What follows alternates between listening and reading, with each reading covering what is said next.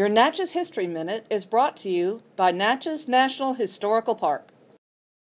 Charles Dahlgren was born on this day, August 13th, in 1811 in Philadelphia, Pennsylvania, the son of the merchant Bernard Dahlgren, who served as the Swedish consul. Dahlgren moved to the South as a young man, became an official of the Bank of the United States, and married into the wealthy Ruth family. In 1856, Dahlgren built an imposing house that is known today as Dunleith. After he was forced to sell that property in 1859 to settle his wife's estate, Dahlgren built Llangollen, one of the region's best examples of Italianate architecture.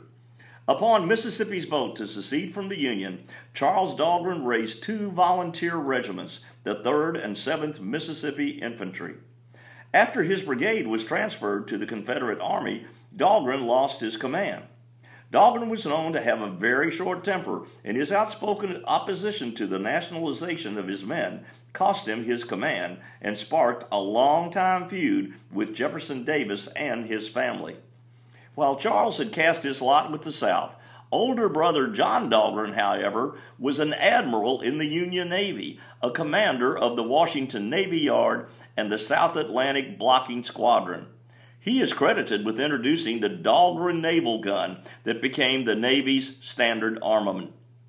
John's son, Colonel Ulrich Dahlgren, died while leading a cavalry raid with orders to assassinate Jefferson Davis and his cabinet in Richmond. Charles' other brother, William, spent the war in England spying on Confederate purchasing agents. Charles Dahlgren was left destitute by the Civil War, and he moved to New York, where he opened a brokerage business. He died in Brooklyn in 1888, but is buried in the Natchez City Cemetery. My name's Terry Trovato.